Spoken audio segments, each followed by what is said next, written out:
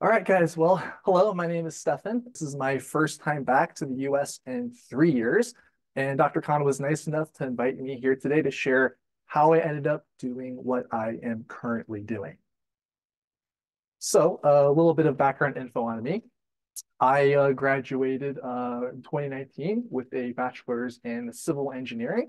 I I graduated with a specialization in transportation engineering, and I was sitting exactly where you guys were 7 years ago. But my zip code isn't in Sacramento anymore. My zip code is in the Netherlands now. I live in the Dutch city of Haarlem. It's a city of around 150,000 people. And it's around a 15-minute train ride away from Amsterdam. So this is what the Dutch train station of Haarlem looks like. That's what it looks like when you get off of the train from Amsterdam. And I live around a 3-minute walk away from this train station. So I can just walk here, I can take a train to go anywhere in the country where I want. So because of that, I don't have to own a car like most Dutch people. And like most Dutch people, instead, I own 3 bicycles. Okay. I own 3 bicycles, which is very typical Dutch. So in the US, there's a statistic, there's more guns than people in the US. In the Netherlands, there are more bicycles than people. So I really did my best to integrate. And the bicycle is a better tool for getting around in a lot of contexts. So for example, getting around in the downtown, like the city center here, where all of your destinations are close together, or to the center square where they have a big market every Saturday. This is a huge pedestrianized zone where it's completely closed off to car traffic, or just to cycle along the canals that Dutch cities like Haarlem are quite well known for. And my day job is working for the city of Haarlem. So gemeente, the word you can see up there that's partially blocked, it's the Dutch word for municipality. And my job title is verkeersadviseur. And if you were to translate that literally from Dutch, it means traffic advisor. But it's the equivalent more of a city engineer who works on transportation projects. And the work of a verkeersadviseur mainly revolves around road reconstructions. So every 20 to 30 years, the life cycle of a road is 20 to 30 years. So every year, the city of Haarlem is rebuilding a few of them.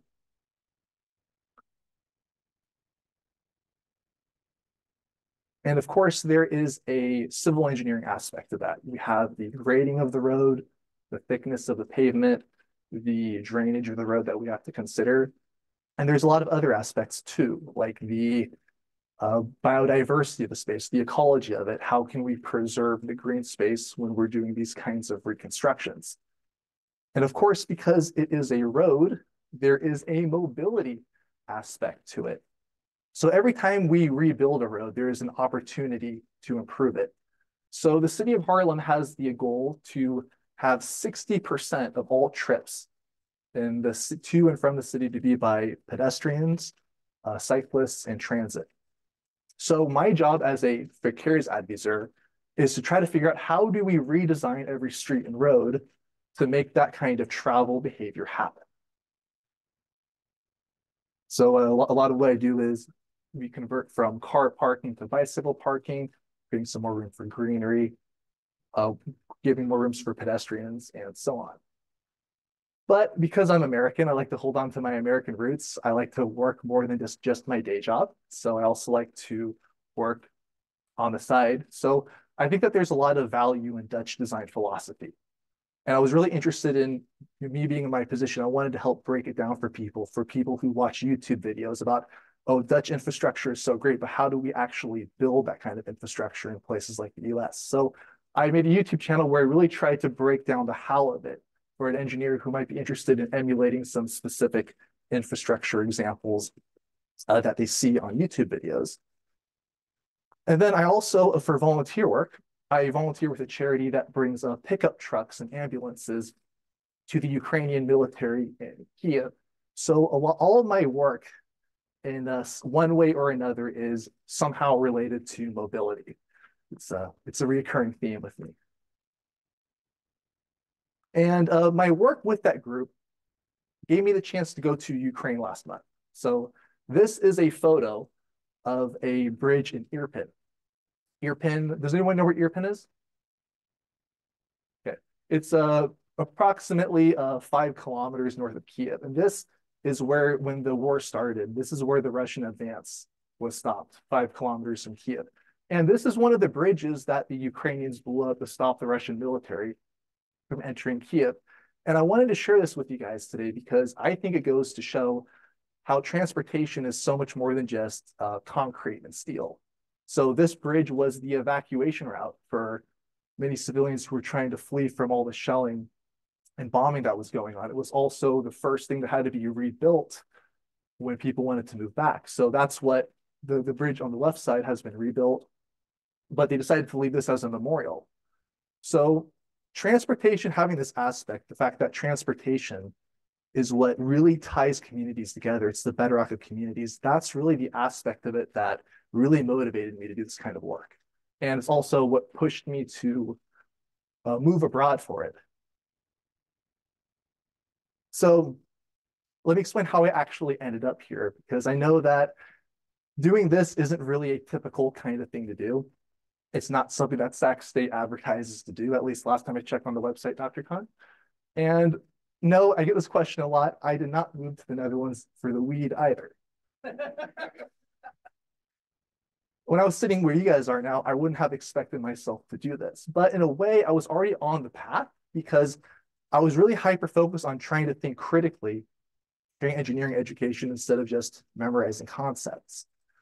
And that's because in college, we have the opportunity to really cultivate critical thinking instead of just memorizing concepts. And that's something when before I transferred to Sac State, I went to Sierra College, and that's something they really hammered on when I went there. And I had a professor there who had a story he really liked to tell about his experience with working with new engineers in the private sector. So this engineer told a story where this professor told a story where he would see a new engineer, and the new engineer would get this assignment to develop a new baby stroller for a new product line. And the engineer would go ahead and they would start to design the best baby stroller in existence. They'd use the best materials. They'd use manufacturing techniques that they would see in aircraft manufacturing, the same kind of tolerances you would see for chip manufacturing. And it would be the best baby stroller ever designed. And they would then proudly present their work to the engineering manager. And what do you guys think the engineering manager said? It was immediately rejected. And that's because the engineer had just designed something that would cost $10,000 to build. So it was a very good baby stroller, but it was also a completely useless baby stroller because nobody in their right mind would pay that much for a baby stroller. So the lesson that the professor really hit on was that an engineer really needs to understand the context of the challenge being presented to them. If you see a problem and you just jump straight into the problem without thinking about it, you can come up with a solution, but that solution is often going to miss the point entirely. So in the case of traffic engineering, is your main challenge to move cars, or is it to move the people who are in the cars?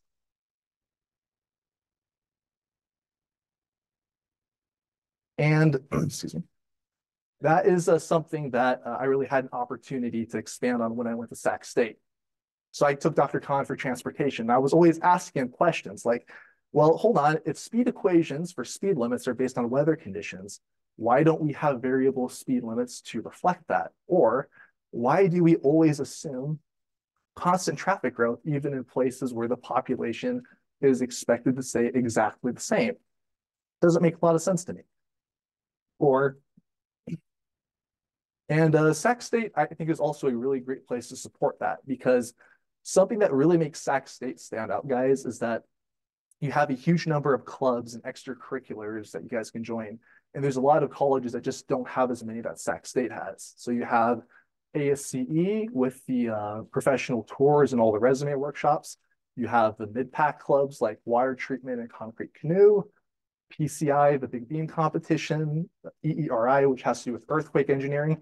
And you can even do some research with a faculty member if you get lucky.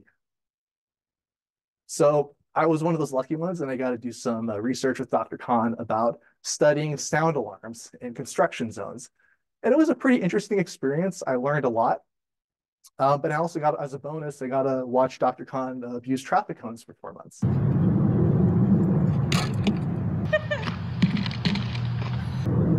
Yeah.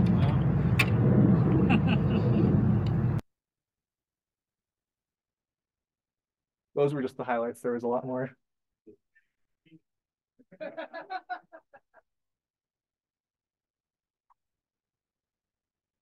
And also, in my opinion, these kind of experiences are just as valuable as your time in the classroom because it gives you a sense of what you really enjoy doing and a chance to apply what you've learned in the classroom. So, for as an example, I did concrete canoe, and I really enjoyed that club. I learned a lot, but I also learned that I would never want to touch concrete as a career. It wasn't that interesting to me. But I enjoyed the transportation challenges a lot more. That's what really started pushing me towards transportation. And I would have never have gotten that knowledge if I had just stuck to the classroom. So everything was going pretty well. I had been spending the last 4 years really being encouraged how to think creatively, take a step back before trying to solve a problem. But a lot of that kind of changed when I started working in the industry. So for me, I found that how it is in industry is often the exact opposite how it is in the classroom. So there's a lot of, instead of having to take a step back and think about it, there's a lot of pre-made solutions in the transportation industry. So you have to, if you have congestion on the road, the automatic default is to widen the road. If you have a speeding problem, it's obviously seen as a enforcement issue. So you have to use law enforcement to try to fix the problem. And if there is some design work, it's often based on pre-made templates. So for me, it felt like a workflow where a lot of the engineering and the critical thinking was removed from the process. At one point, I even had a engineer in industry tell me, treat your design standards like a cookbook, i.e., follow the recipe, don't think too much. And as someone who likes thinking and spent the last 4 years really trying to develop that, Dr. Khan can tell you this, I really didn't like that because I went into this field because I wanted to solve problems. I didn't want to be a human calculator, and I didn't want to just follow a recipe blindly. I wanted to solve problems. So I sort of went down this rabbit hole where I tried to find solutions on my own for safety problems on roads. So for example, on the top left, that is a photo of a Dutch train.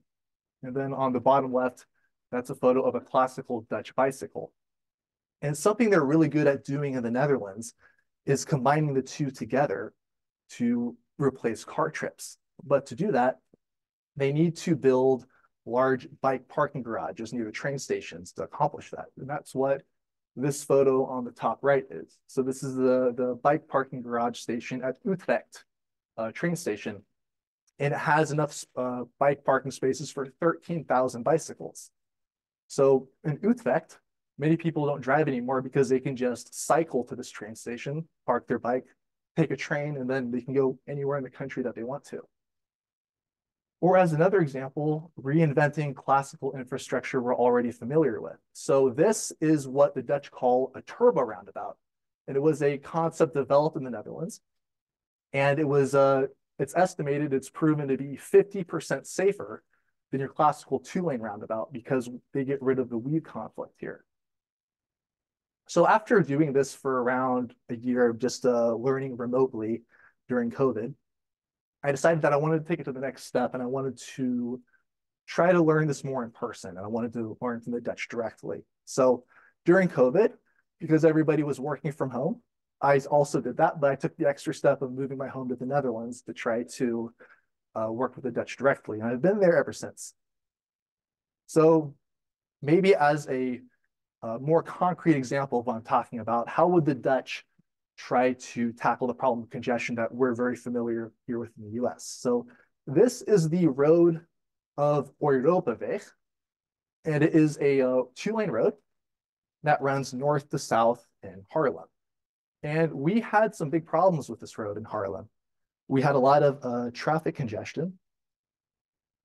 That was happening at this intersection here, for example. And we also had a lot of near misses and crashes. And so the city decided that they were going to do something about the traffic congestion problem in this area. Does anybody want to take a guess on what we decided to do to solve this problem? Yes. Yes. Roundabout. That's a good point. Anything else? Yes. Yeah, you nailed it. That is exactly what we did. You were also right. So we instead of widening the road, we actually shrunk it to one lane in each direction. And then we also replaced this big intersection with this single lane roundabout. And as a result of those changes, traffic congestion went down on the road. And that probably sounds counterintuitive for a lot of people, right? Because you have this fixed capacity, you would think if you take away lanes, traffic somehow would increase, but it didn't happen. And so this is where we need to take a step back for a second to understand what's going on here. So a road that is 30 miles per hour theoretically has a free flow capacity of 1,400 vehicles per hour. And that's assuming that cars are maintaining a 2-second following distance, so people are actually driving safely. However, we don't have free flow conditions in cities. We have all kinds of things that are mucking it up. We have crosswalks, stop signs, pesky pedestrians, and we also have traffic signals. So it's not free flow conditions. We have stop and go conditions in cities. So for instance, if we're looking at a simple model of an intersection, and we were to study this lane right here that's entering the intersection, the signal is not going to be green the entire time, obviously. In a best case scenario, it might be green 50% of the time. So this lane doesn't have a capacity of 1,400 vehicles per hour. It's going to have a capacity of maybe 700 vehicles per hour. But it gets even worse because while this traffic signal is red, we're going to have a queue that forms that needs to be cleared. So instead of being 700 vehicles per hour, we're probably going to be closer to 500 vehicles per hour. So the really important point here, guys, is that it's not the road that's the bottleneck, it's the intersection. And it doesn't matter how much you widen the road in front of the intersection, this is the bottleneck, and this is what's always going to be slowing you down.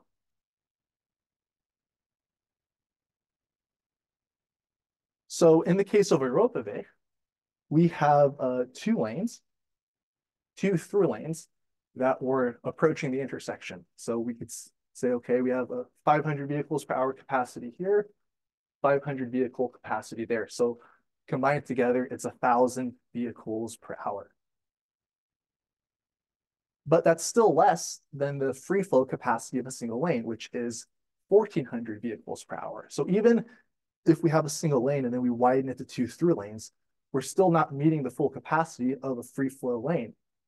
So it turns out that the second lane we had ended up being completely useless. It wasn't adding anything in terms of operation. It was just making the road more dangerous because it was allowing people to weave back and forth across the travel lanes and causing all kinds of unsafe traffic behavior. So when it came time to rebuild the road, we just decided we're not going to spend the money to put the second lane back there. And instead, we use that money to convert that giant intersection into a roundabout, which would give us better traffic flow. And in addition to better traffic flow, it's also much better for the context of the area. So this roundabout is much easier for cyclists and pedestrians to cross. And that's really important if a city like Harlem is trying to encourage people to cycle or walk more. So if we can make it easier for them to get around and we can reduce the number of obstacles, this is highly preferred. Or we also replace all of that pavement with extra greenery. So then we have fewer problems with stormwater pollution and drainage. So this is great for the city's drainage system. And it's also better for the taxpayer too, because now instead of having to pay for 2 lanes in each direction, we only have to pay for 1 lane in each direction. So the point here I'm trying to make, guys, is that instead of just like reacting to this traffic problem and just widening the road immediately, as engineers, we really had to take a step back and think, how the first question we had to ask is, are we in an urban environment or are we in a rural environment? And how do those two kinds of road categories, how are they different from one another? But then also, how can we take the needs of the city, like wanting to encourage more walking and cycling, into account? And also, how can we save money in the future as a city? So I like to take credit for that project, but unfortunately, it was finished before my time. So yeah, I could have claimed credit for it, but I know I actually brought a project example for you guys that I'm involved in right now. So it's being designed right now. So the street is called Lodewijk Fondesalon. It's really a tongue twister. And so this is what the street Lodewijk Fondesalon looks like. It's a really it's a really worn out old street made out of pavers, and it's around 30 years old and it needs to be replaced. But because we have the goal of boosting bike penetrance up 60%, we're not going to just rebuild it exactly as it was. We need to think about, okay, how can we make cycling here easy? How can we make walking here easily? How can we make walking here easier? And so this is a bird's eye view of the street. So you have Lodewijk Fondesalon right here. It's paralleling the main regional road, which runs here. And then it's to the left is we have this residential neighborhood right here. So this street is providing access to this entire residential neighborhood. And so what that means is that because we're in a neighborhood, we want to have low traffic speeds and we want to have low traffic volumes. So it's compatible with the land use, the land that it's surrounded by. But we also have another opportunity here because we have a bike path that is, I really wish I could move that window. There's a bike path that is connecting at the north. Uh, okay, there we go. Thank you. So we have this bike path that's directly connecting to the street from the north, and we also have a bike path that is directly connecting to the south. And so something that the mobility team for the city is tasked with is that we want to improve this street so the street feels like a natural connection of those two bicycle paths. And that's so somebody who lives in the north of Harlem, in the suburbs, can then cycle really easily to the center of Harlem, to the train station. So this is the route they would be using. So somebody who wants to go halfway across the country could cycle from their house to the train station, park there, go wherever they want. Or, maybe they're just going out on a Friday night to have fun. Why they're going isn't that important, but the more important thing is that cycling has become much easier and driving and touching your car isn't necessary. You still can, but it's no longer, you're not obligated to do it. So in the Netherlands, before we would just go straight into trying to redesign the street and thinking about things like pavement widths and things like that, the more important thing we have to figure out first is what to do with the current car traffic. Because the car traffic is what makes cycling on the street dangerous, right? Because the cars and bike collisions are the leading cause of death.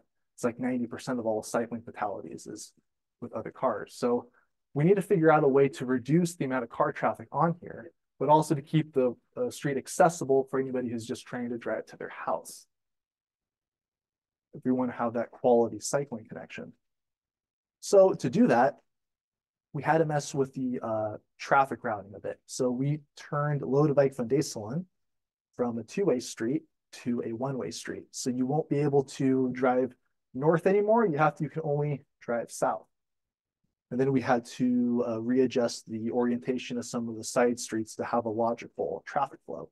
And so if we succeed in doing that, a lot of the traffic in the area would be diverted to the street on the left here, right here. So the people who are driving into the neighborhood would be using this street more instead of this street. So for instance, if somebody who's coming up this regional highway lives, say, over here, instead of driving up here like they used to, they would instead use this alternate route to then get to their house. So we're still keeping it open for cars, but we're really trying to shoo car traffic away as much as we can to keep it as safe as possible for cyclists.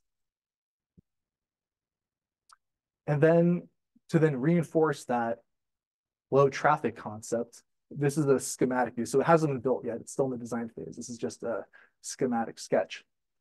So to reinforce that, we also changed the right of way a little bit. So where the side street connects with the cycling street that we're building, we put in what we call continuous sidewalks. So a car who might be driving from a side street needs to drive over the sidewalk. So it's a bit like a speed bump. And then they have to yield to any bicyclist or car who's already on the street. And then they can merge in. So because the cyclist doesn't have to stop, the street then feels like a logical connection between those two bike paths. And then we have and then we can start talking about the actual local design. So the width is 4.5 meters. In freedom units, that's 14.5 feet.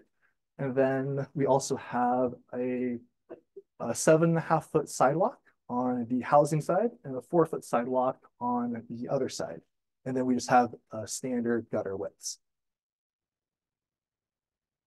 And then to top it off, we use red asphalt instead of normal asphalt because the bike paths that are leading to this street are also red. So this street now looks exactly like the bike paths that the cyclists were using. So this becomes a very intuitive connection for people to use. And also is great because car drivers are more aware that they're on a cycling street now instead of just a regular car street that they used to be on.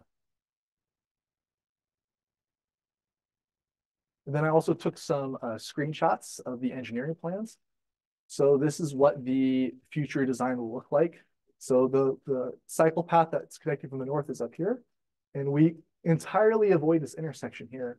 And we instead bend around here. So we're avoiding all these dangerous high-speed conflict points. And we come into the street like this. So it's still separated. Then we cross one of the side streets. So because this is a cycling route, we want to give cyclists priority. So we have these yield markers here that tell cars, okay, you have to yield to the cyclists.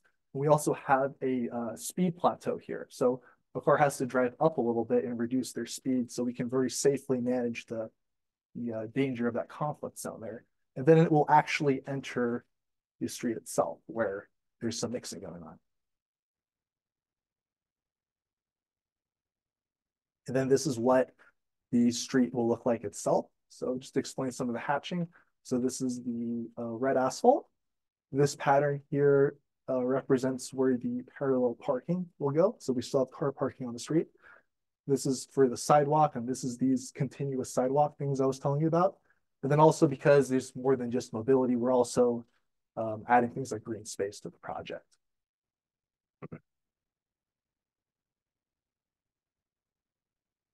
And then this is where the cycle street then connects to the southern route. So we are crossing two streets. Again, we have a speed hump, a speed plateau for both. And then it connects to the cycle path on the south. And then this is what the typical cross section of it looks like. So we have two-way for cyclists, one-way for cars, parallel parking, and then pedestrians on either side. I wasn't able to translate everything ahead of time, unfortunately. And then that's mostly it, guys. I also wanted to give a little bit of insight for anyone who's also interested in working abroad. So the good news is that most countries like the Netherlands, they don't have a PE system. They don't have a license. You don't need some kind of special certification to work there. It's treated a lot like mechanical engineering or like aerospace engineering. You just get your college degree, you get some work experience, and you kind of stand on your own 2 feet on your previous project experience. The main barrier is the language, and you can start working for an international company where that's English is spoken more often. And so most Americans who live in the Netherlands, they start by working for a large international company. And then as their language skills improve, they might make a hop to a more local firm or for working for a city like Harlem. And that's all I had for you guys today. I wanted to open it up to questions if you guys had any questions. I know Dr. Johnson probably has a bunch. Yes. How is it the way it is? Yeah. So there's a lot of, it's a great question. So a lot of people think that the Netherlands is the way it is just because it's European, right? And it's flat and people have always done that. But So way back in the 60s, they were doing the same things we were. So they were building freeways straight through cities. They had a horrible traffic death rate. So they were losing 3,000 people every year.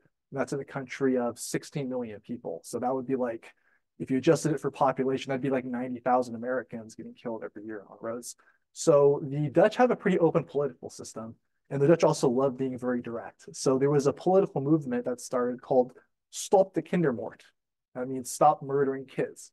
Right? It's a pretty simple, straightforward message. And then so that was the political side of it. But then I think also one of there's kind of pros, there's benefits and drawbacks, but one of the benefits of not having engineer as a protected word is that a lot of times people who are in positions of power who do the technical design tend to be a little more open-minded because there's not a piece of paper saying that they know better than everybody else. So, and also in the Netherlands, they have this thing called polderpolitiek, where it's everybody kind of gets to have their say on a topic before it gets decided on. So when they wanted to build a freeway through Amsterdam, a lot of people said, we really don't want that. And they ended up having a vote on it and it ended up getting defeated by 3 votes. So it's kind of, I think, a combination of all those different things. Yes.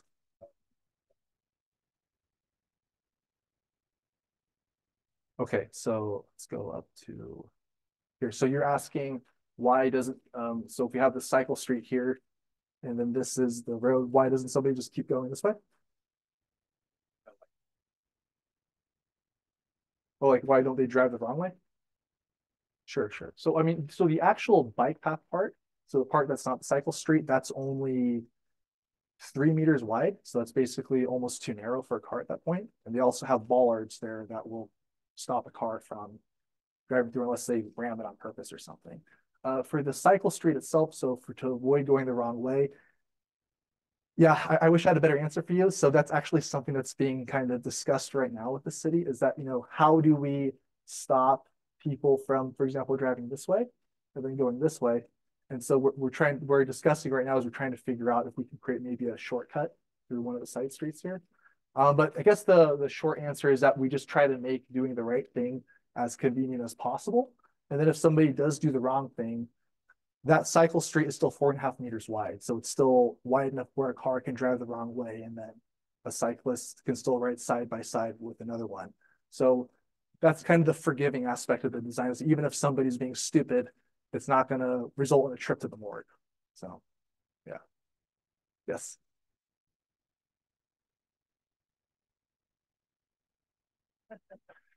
We actually do. Yeah. So it's that's the thing is the Netherlands isn't a perfect country. So the kind of ridiculous thing is that the somebody can who has a company in the Netherlands or sole proprietorship can import a pickup truck from the United States, one of the big Ram trucks, and because it's a business expense, then they can get a tax deduction on it, and then drive around with it, and then write it off on their taxes. So unfortunately, because of that kind of legal gimmick we have, you're actually seeing more and more pickup trucks to Netherlands, but that's sort of also it's a little funny. That's also where the charity I work with, they try to buy as many of those pickup trucks as they can and send them to Ukraine where they actually belong. So yeah, I wish it wasn't that way, but unfortunately it is. Yes. Last mile shipping. Yes. Yes. Well, so in cities like Harlem, the city tries to encourage deliveries to be made as much as possible by very small vehicles like bicycles or the very small electric trucks. But the cars are still open for car traffic. The cities are still open for car traffic. So that's the difference between an access and a through function. So we don't have these big roads that are blasting through the city. We just make it inconvenient to drive through the city. So you can still drive with your lorry or your truck into the city and do the drop off. So Harlem, maybe I can find where I'll go further back. So this center part of the city right here, for example. So this part right here is more or less legally classified as a pedestrian zone. So pedestrians always have the right of way. But one thing you can do in the Netherlands is that you can almost park anywhere you want with a loading or unloading vehicle because it's very safe just to walk around the pickup truck. So a lot of ways it's better because when you have a logistics vehicle, you don't have to worry about all these other cars coming in and then blocking you. Yeah, yeah. Um, yes. Um, I've heard a lot about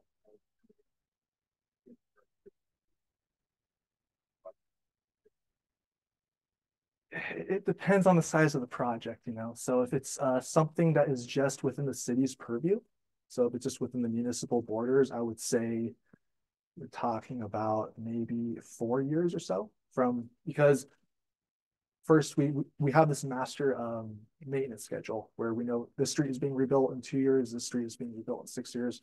And then the city council has to approve every design because the city council says we want 60% bike ped. So they want to see that every project is accomplishing that. So because the city council likes being involved so much in Harlem, that's something that slows it down a bit. But it also makes us very consistent. So the last 20 years, we've been rebuilding every street in the city. So we're kind of like a turtle, like we're slow, but we're very consistent. And so in like 20 years or so, it'll be probably be way better than it is now. Yeah. But if you want to rebuild a train station, yeah, good luck. That's going to take 10 or 15 years probably. Yeah. Yes, Dr. Johnson. Yes. Absolutely. So that's again, it always comes down to in the Netherlands, are we designing for flow or are we designing for access? So if we're designing for flow, we expect to see high car speeds, efficient car movements, and we need separation because if a car is driving 30 miles per hour, that's if you get hit by a car, that's like almost 50% chance of death. And then also, it's just not intuitive if you're driving quickly in a car to come to sudden stops for cyclists or pedestrians.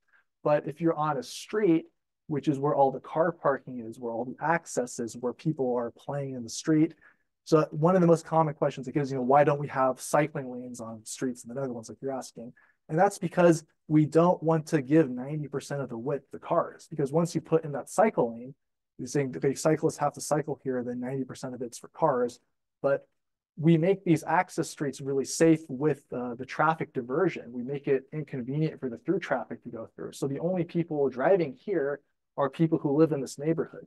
And it's designed in a way where driving more than 20 miles per hour is very stressful and it's not pleasant to drive on. So in a way, these kind of streets are almost seen more as driveways. Like if it's meant for access and it's cars are more expected to behave like guests on it. That's one reason why we don't use things like black asphalt. We use either red asphalt for the cycle path, or we use the pavers because the pavers add an aesthetic quality to the street. And they've actually done studies on this, and they found that even if the pavers don't make the rumbling sound, just by making it beautiful, that kind of sends the message that it's not just meant for cars. It's meant it's a place to be, and so people adjust their behavior accordingly. Yeah. Yes.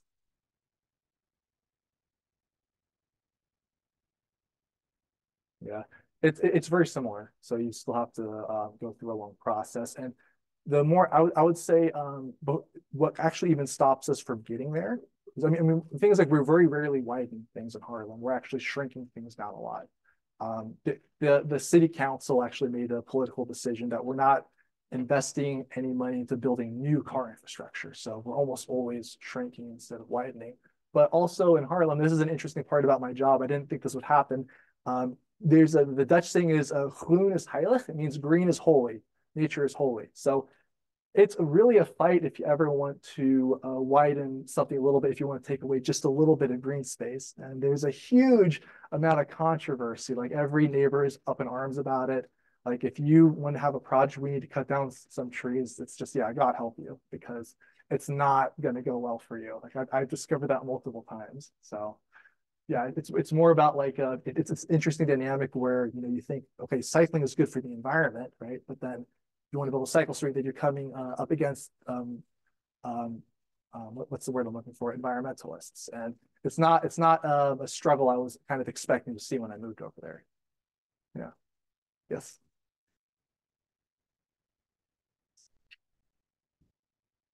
To prove a point. No, I'm just kidding. So I have my regular bike for commuting, just regular everyday commuting. I have an extra bike, so if I have a guest, then they can just cycle on that bicycle. And then I have what the Dutch call a bakfiets. It's a cargo bike. So it's kind of like the Dutch version of a pickup truck. So it's a big bed in the front. And then so if you ever want to go to the city dump or something, or you want to buy a lot of groceries, Just dump everything you need in there and then you just go on your way. Yeah, bought it secondhand.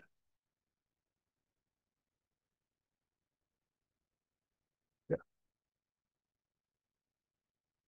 I have a German friend who actually does that, but that's not really necessary because let me go back to the slide with the trains.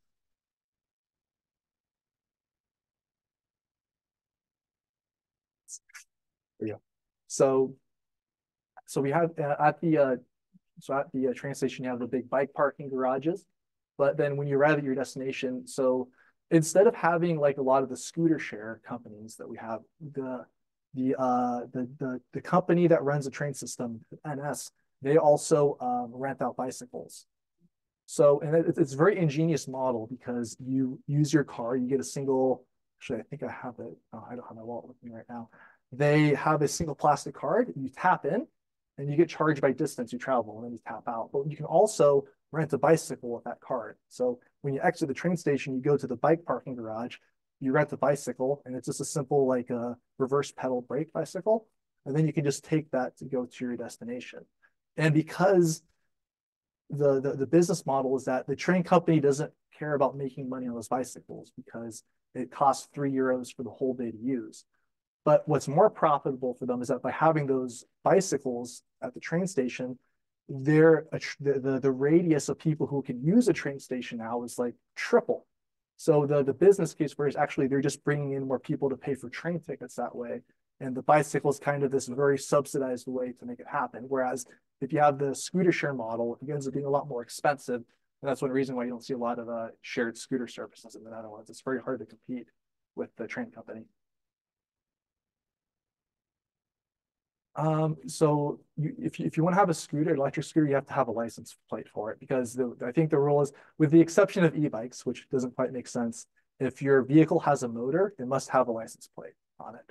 So but some of the scooter share companies do that, but it's just that a lot of people then just buy their own. So some people buy electric scooters, but I haven't seen too many bans of them. Yes. Oh yeah, I forgot to plug it in. It's called Build the Lanes. Let's show you what it looks like. Oh, there we go. Build the Lanes. That's plug. Everybody subscribe. Build the Lanes.